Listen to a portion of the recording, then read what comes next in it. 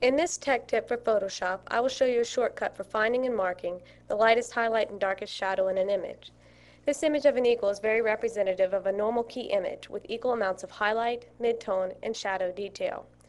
With so many dark shadows in the feathers and eyes, and highlights in the head, it can make for a very time-consuming task to find the lightest light and darkest dark points.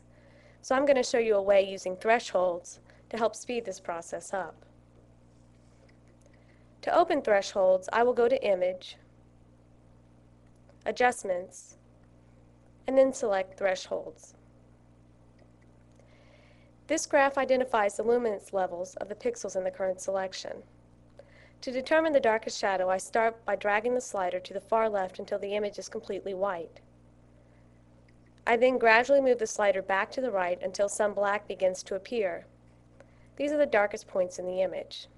I can now set my shadow point by holding Shift Option and then clicking my mouse. I'm going to set the shadow point in the eye.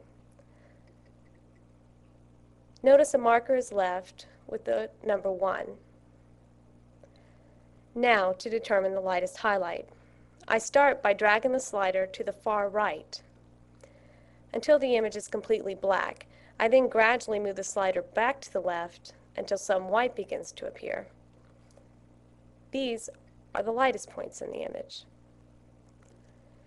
Since I will be using these points to identify the lightest light in which I want detail, I need to make sure I do not select a spectral highlight, such as a shiny reflection on a spoon or the rim of a glass. A spectral highlight should not have any detail or color in the cyan, magenta, yellow, or black channels. I can now set my highlight point, again by holding Shift Option and clicking the mouse. This image did not have any spectral highlight, so it is a logical place for highlight detail.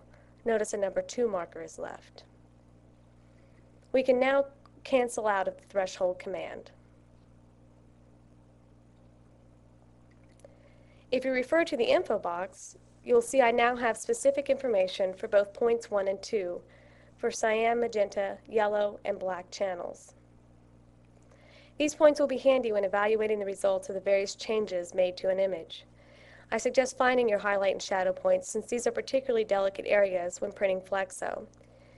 Detail is most often lost in the highlight and shadow areas, so it is important to pay particular attention here, though other points may also be identified and monitored. You can set up to 4 points in Photoshop.